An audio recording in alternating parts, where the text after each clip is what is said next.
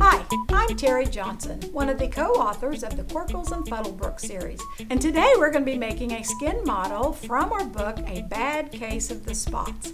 I have two budding scientists with me that are going to be helping me. What's your name? Gabby. Gabby. And what grade are you going to be in, Gabby? Third. Third grade. That's exciting. It's a great year. What's your name? Hallie. Hallie. And what grade are you going to be in? First. First grade. Well, Gabby and Hallie are going to help us today make our skin model.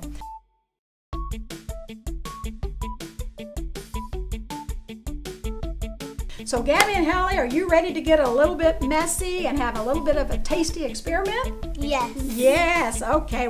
We're going to start with our marshmallows, so let's just grab some and we're just going to put those in the bottom of our cup. And our marshmallows are going to represent our hypodermis in our skin. Now the hypodermis in your skin is the layer that contains all the fat.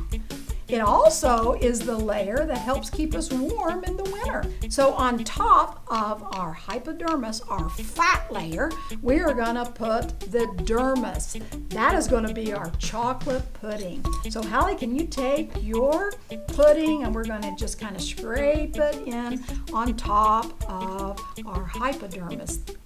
Oh my goodness, and this is the part that has the elasticity in our skin, also the blood vessels, the sweat glands, and also the part that the hair grows from. In a baggie beside your cup, and we'll just kind of put that right there, we have some graham crackers.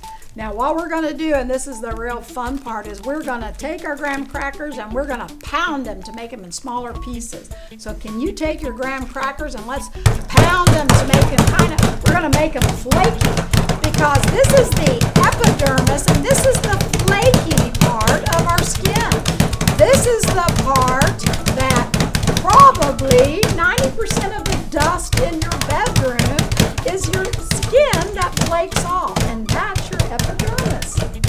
And now we can take the top layer of our skin, the epidermis, and we can just pour over, just kind of shake it over our dermis. Can we kind of just shake it over our dermis like this?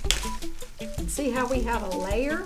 You can see each distinct layer. You can see our hypodermis, our dermis, and our epidermis. Now, sometimes when we've been out in the sun too long, or like Gabby, you have freckles, don't you? And that is the melanin in our skin. And in our book, Freddie has freckles as well.